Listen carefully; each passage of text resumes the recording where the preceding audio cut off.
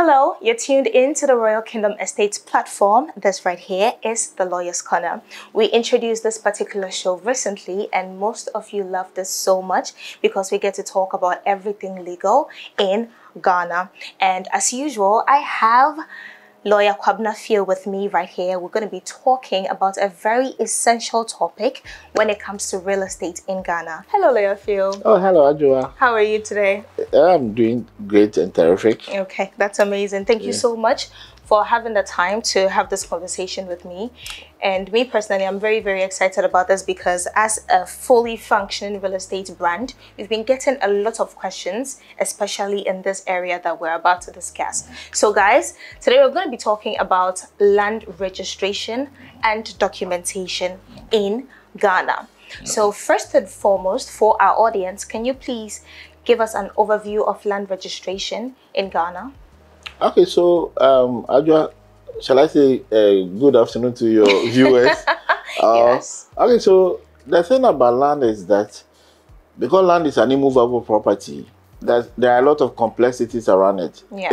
It is immovable because you cannot, as the word suggests, you cannot take it along when you purchase. Right. So it is always situated at a place. Yeah. So it's important that when you are buying, you conduct a lot of due diligence before buying. Okay. So when it comes to land registration, when you have come to a conclusion that after all the due diligence, conducting search and everything, and you feel that the land is actually safe to acquire, the first thing you do, which I always advise, is request to attend to the site or go visit the site with your own personal surveyor. Okay. Because one of the ways of doing a good due diligence is to ensure that you take your surveyor to the site and you pick the coordinates. Okay. Then he will then prepare a site plan in your name. Then you use it to conduct the search. The reason why normally I do not advise people to take site plans from the vendors is that you are not a technical person when you are buying land. Right, okay. So they could give you a site plan and take you to a particular site where you are standing, but the site plan will not be speaking to where you are standing. Exactly. So it is important that your surveyor will take you to where the land is, then you pick the coordinates, then you conduct the search. Okay. When the search comes out and it is favorable, favorable means that the person who is seeking to sell or convey the land to you is the owner. Right, they're legit. Yeah. Okay. At that point, then an indenture is prepared, which is the instrument. When the indenture is prepared, it is important that you let your lawyer see it or a person who is versed in land matters see it, because the root of titles and all, they will spell out clearly how the land has, the phases through which the land has gone through and who is the owner. The search will reveal all of The these. search will reveal the owner, but it will not give you details, outline of who, the history of the land. Okay. Some of the searches will give you up to a point. Oh. It will show so that date limited. Yeah, so it will say that this person acquired it, this person acquired it, this person acquired it, and all those things.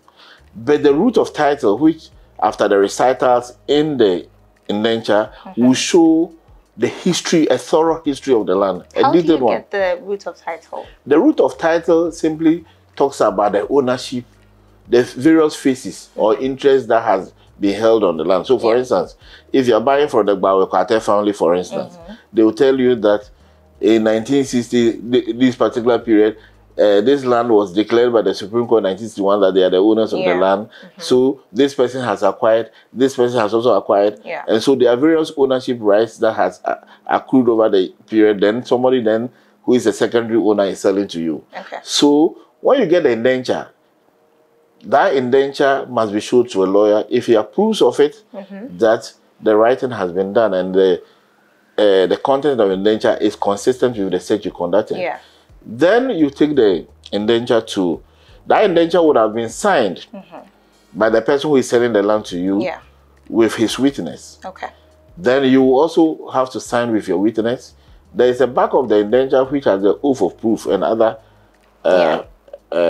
information there that you would have to take to the land registry at the High Court. Okay. Then the registrar will then fill the others and commission the document. Okay.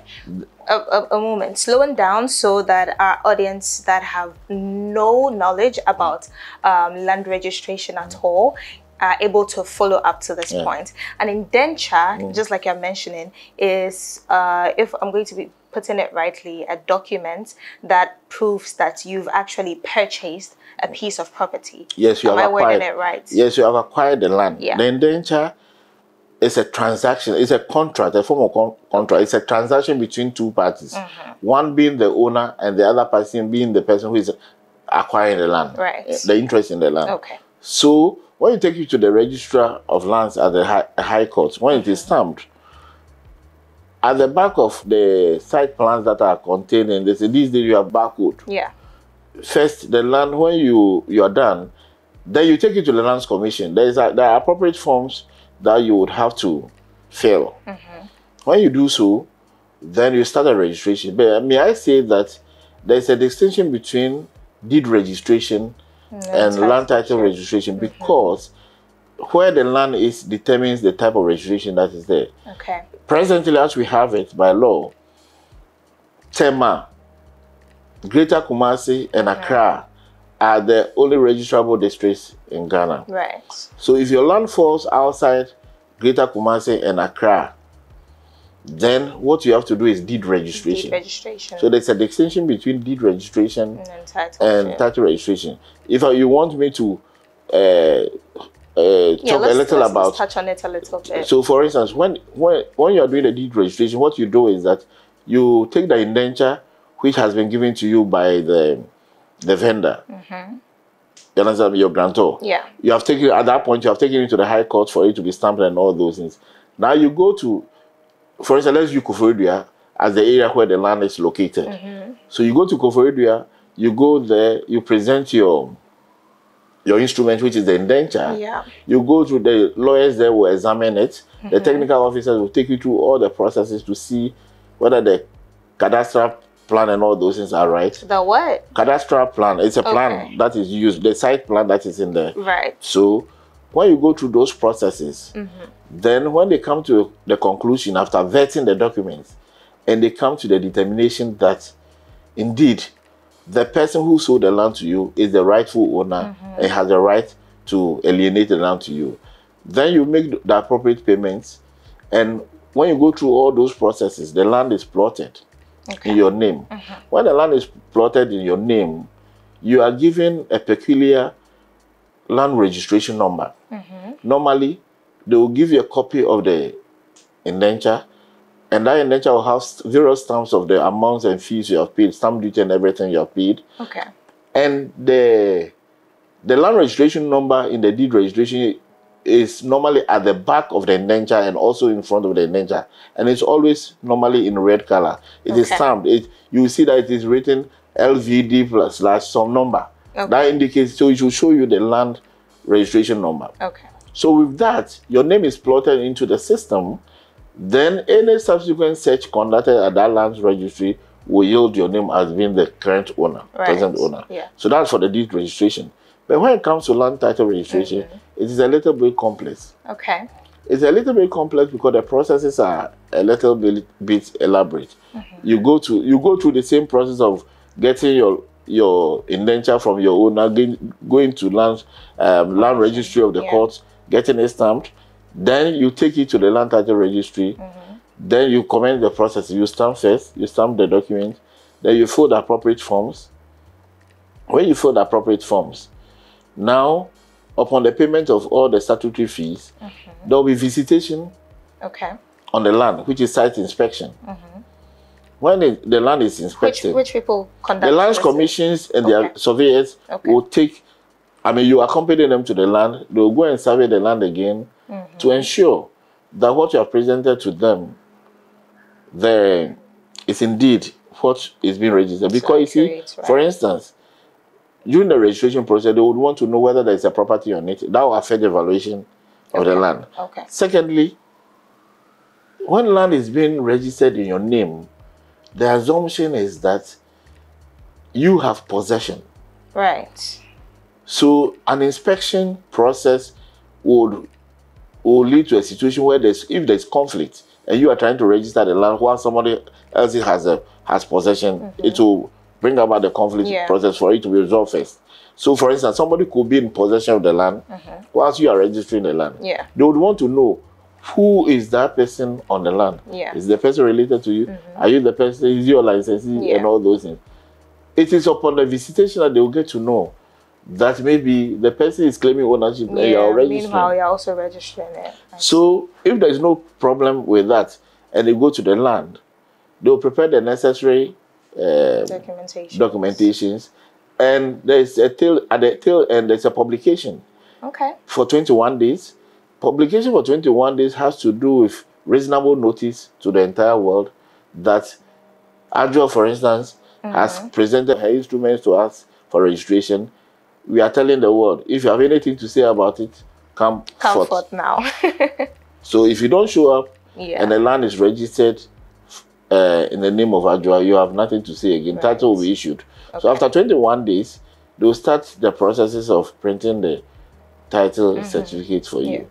So basically, that's a snapshot of and an overview of how registrations are done. Okay. But let me add that. Okay. Is there a particular reason why certain parts of Ghana are entitled to the titleship and then some other parts do the deed registration? Why couldn't it be deed for the entire country or titleship for the entire country? That's a good question, Adjoa. Because you see, the thing is that land registration has got to do with conflict. Okay. The essence of the registration process is to prevent multiple sales of land and to create identities for land. Okay. You will notice that at the point in 1986, when the Land Title Act was passed, conflict was about land was limited to the capitals, most often the regional capitals and all those. Okay. So the law that established that that particular process says that land title registration is limited to Greater Accra and greater part of Kumasi, Edum area and all those. So if you go to Kumasi, outside of Kumasi, you may not have land title registration. Right. So for instance, somebody who is living at Promasi, you ask for a GSO at Promasi, lands there are deed registration, not title registration. So with time, eventually, because our society is becoming complex, land is becoming a hot commodity across the country. So with time, I'm sure the laws will be amended for title registration should be required for all lands across the country. Okay, I see. That would be amazing. Now, looking at the current Land Act that we have, we recently got to know that we don't do freehold anymore. We now do leasehold. And the possession differs between citizens and then foreigners. Now, one major question that I mostly get all the time is that, does land registration differ between citizens and foreigners? Is the process the same, or are there some differences in there? Okay, so I'll say that the process of registration are the same. Okay. But the tenure or the period of grant made to you will differ from citizen to non-citizen. Okay. A non-citizen is not expected to be given a grant that is more than 50 years. Right. So if you look at the 1992 Constitution, it says in retrospectively, lands granted to people in 1967 onwards, foreigners are not supposed to get more than 50 years. Yeah. There are policy rationales. Even if you're a Ghanaian citizen, basically, land transactions are contract-based. In cantonments where we are now, I don't think that you can get, even if you're Ghanaian, you can get a grant that will transcend 50 years. Wow. Most of you can get 30 years, 40 years. Yeah. Just because it's quite expensive. Yes. There are areas you can get 70 years, some 75 years, some 99 years. But basically, it's difficult now even to get 99 years. Wow. The reason is simple. You see, land, the concept of land in our African jurisprudential thought is that the land is for the dead, the living, and yet unborn. Okay. So you don't want to enslave the future of people. So if you are giving so many years of land to people, 99 years, and reversionary interest lies with the same family, when will the next generation come to inherit the same land? So that's what the limit is. But so if you're a foreigner, you're not more entitled to more than 50 years of grant. I see. Okay. Now looking at, we have not two main, but let's take the two types of land. Let's look at customary and then the statutory land. When it comes to registering these lands, are there any differences? Or is it a fact that land is land, so all registration processes are the same? You see, stool lands are lands granted. Stool lands are lands that belong to the stool, as the name suggests. Yeah. And they are family lands. So it is not every land that goes through the same process. Okay. In terms of grants. When there's two grants you land and you are registering, if you're not a subject, so for instance, if you're not a subject of the stool, okay, you cannot get a freehold. Even if you look at the concept of freehold under the New Lands Act, it appears that the Lands Act is doing away with the concept of freehold entirely. So if the land is owned personally, then the nature of the grant is also different. There are people who have acquired lands that they have alienated even under the current Lands Act, and they have tended to give it as freehold when the law forbids that. So when you talk about freeholds and leaseholds, the distinction is that when under stool lands, lands that are granted by the stool, the tenure may be different, the conditions may be different. Okay. In the same way, when you're talking about vested lands or lands that are owned by the states, when you are getting land from the states, the nature and the tenure are different. It's different. Yeah. That is very interesting. Okay, now quickly, we're about to wrap up, guys. But before we go, first of all, what's the duration for land registration? It's an interesting question because let me say that there are primary registrations and there are secondary registrations. When I say primary registration, it means that the land has never been registered before. Okay. So when you are starting first registration, which is the primary registration, it takes an awful long period. Yeah. They may tell you 7 months, 6 months, but you can be sure you can go beyond 1 year. Wow. In fact, an assignment which is based on transfer, an assignment simply means that there's title on the land and the land is owned by somebody who has registered the land, so he has title. Okay. So the person may transfer an interest in a portion of it or the entire land to you. So they will tell you it takes between 1 month to 3 months, but you can be sure that practically, based on what we do for clients, it can be more than 6 months or 7 months when you have not had it. Because you see, we have a system that is not too efficient. We have an inefficient system. Yeah. So you may take processes from your client and see attempt to register, and you will remain there forever. It's quite interesting. Yes, it's quite disappointing because the land administration project was supposed to have dealt with all these things, but I think even though we are making progress, I think that in terms of the progress we are making is quite it's incremental in nature, but I think that we ought to speed up the process. We do, because personally, before I even came into real estate, I used to think like this process is very efficient, very fast, because I know everybody in Ghana knows that there are structures that have been put in place to take care of these issues. Then I got in and I realized, oh, sometimes it takes forever. Some people have been striving to get their lands registered and the system is just endless. And I think you're right. I think it's also part of the reason why we are having a lot of conflict in land administration in Ghana, because you see, people may not be patient enough to wait for long searches. You may have paid officially for a search on the land because it's one of the prudent ways of carrying out due diligence to acquire land. But you remain there. I mean, you apply for a search to be conducted, and for over 1 month you have not had a search. Yeah, it's frustrating. You know, the person who is selling the land, or a person who is seeking to convey the land to you, is saying, look, it is because I need money urgently, that's why I'm selling this land. So they are taking the money from you. Meanwhile, your search is not done. Yeah, your search is not done. The search is to give you comfort that the person who is seeking to convey the land to you is the actual owner. Many people are falling into the same traps of this nature because of the inefficiency of the Lands Commission. Because Once the person says that, look, I cannot wait any longer because you say you are conducting a search. I cannot wait any longer. So if you not pay me, then I would have to sell to another person. Then the person being desirous of acquiring the land decides to part with money, only for the search to come to see that there is conflict. And then hell breaks The loose. person who is seeking to convey to you is not the owner of the land.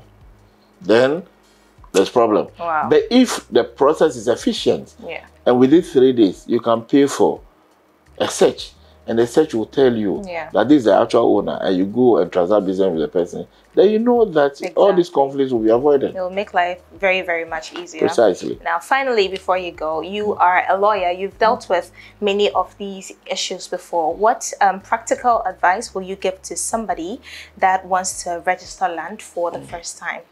Okay, so first, before the registration, I'll talk about acquisition, because you can only register a land that you have acquired. The biggest advice and the foremost I'll give is, in the process of trying to acquire land, don't rush. Right. I've always told my clients, the land you are seeing today, for which you are agitated, you want to buy at all costs immediately, that land has been lying there. People have come to that land several times. You don't know the reason why it is there. They didn't get it. For the fact that the land is in a prime area and it's not been sold, and you are now going to buy it, either one. Either you are lucky because you are the first person who has been, the offer has been made to, or there are reasons why people are not buying the land. Sure. So the most important thing is to ensure that you carry out your due diligence.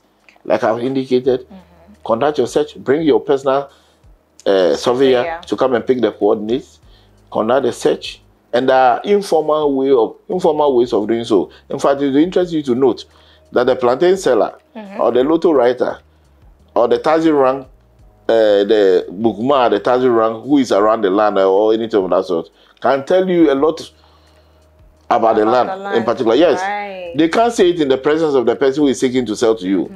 But when they take you to the land, you just leave.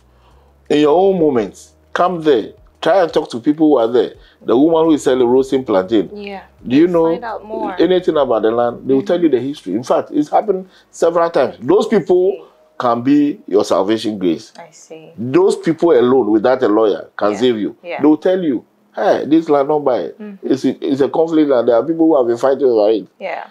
That raises your antenna for you to conduct more due diligence to it. So there are multiple ways of doing so. What I will advise you against is, don't rush in your quest to acquire land. It's good to acquire land, but take your time. Take your time with it. Take your time, because it is a significant investment of your life that you're making.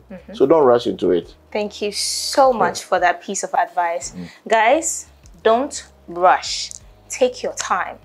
I mean, land is a hot commodity, but you don't also want to put your money where you're never getting it back, and in the end, it's failure on all ends. So just take your time, do your due diligence, do your searches, and then go ahead and have a smooth and perfect land acquisition process. So thank you so much for speaking to us. Thanks for having me. This has been very, very insightful. I've learned so much. Guys, subscribe, like, share, and stay glued to the channel. We'll be back with more. And as usual, if you have specific areas that you want us to touch on, if you have more questions, if there are more inquiries that you want to make, just hit us up. Comment in the comment section. Call us on all of our channels. We will always be readily here to answer all of your questions.